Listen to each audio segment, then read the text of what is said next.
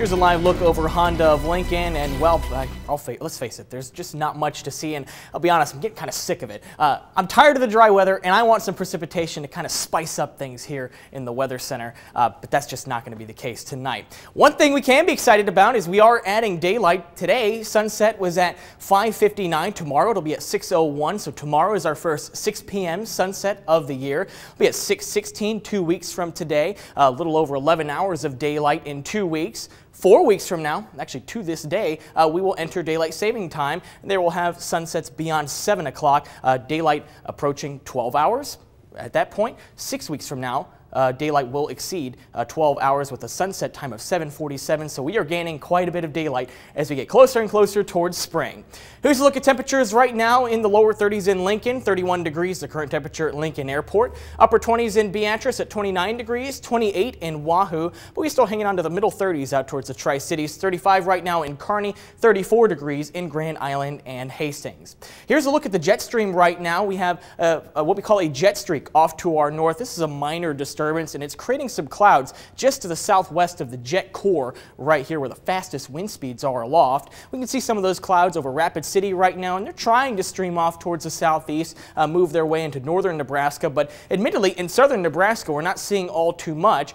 We can't rule out a couple of these clouds filtering their way overhead in Lincoln over the next couple of hours, but as we get past midnight, a lot of these clouds are just going to fizzle out as we see on Stormcast here, waking up to mostly sunny skies tomorrow morning. Not much to see on Stormcast, just a big gray map. As we go into tomorrow afternoon, we're looking at mostly sunny skies. Could see a few high-level clouds trying to filter their way in. And then tomorrow evening, I do think we'll have some more clouds trying to re-enter the picture, but still partly cloudy on average tomorrow evening. So for tonight, mostly clear skies. The most clearing taking place in the overnight hours, 21 degrees. That is our forecast low. For your Valentine's Day, we will turn warmer. We were stuck in the 30s this afternoon. We'll trade that for middle 40s tomorrow, becoming warmer with lots of sunshine. And there's something else that is not pictured here that's going to be in the air tomorrow. See this?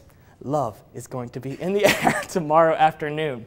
Here's a look at our Valentine's Day forecast as the love is in the air. It will also be mostly sunny by 6 p.m. Temperatures in the middle 30s. Temperatures dropping to the lower 30s by 7 p.m. Perhaps in the upper 20s to low 30s by 8 o'clock. So we will be warm on Tuesday as well. This is a look at highs, generally speaking, on Tuesday afternoon in the upper 50s, perhaps even lower 60s in some locations. But then a cold front moves on by late Tuesday into early Wednesday. That should drop temperatures for the afternoon on Wednesday. As the cold front continues to push off towards the east, we'll be watching some precipitation developing off towards the east.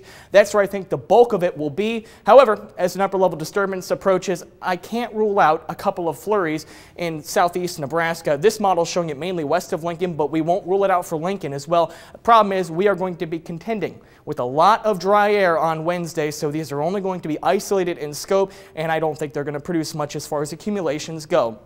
Either way you slice it, we do turn cooler on Wednesday, 37 degrees, even colder on Thursday, 32 the high with the low of 13 in the morning. After Thursday, temperatures go right back up. Check it out Friday.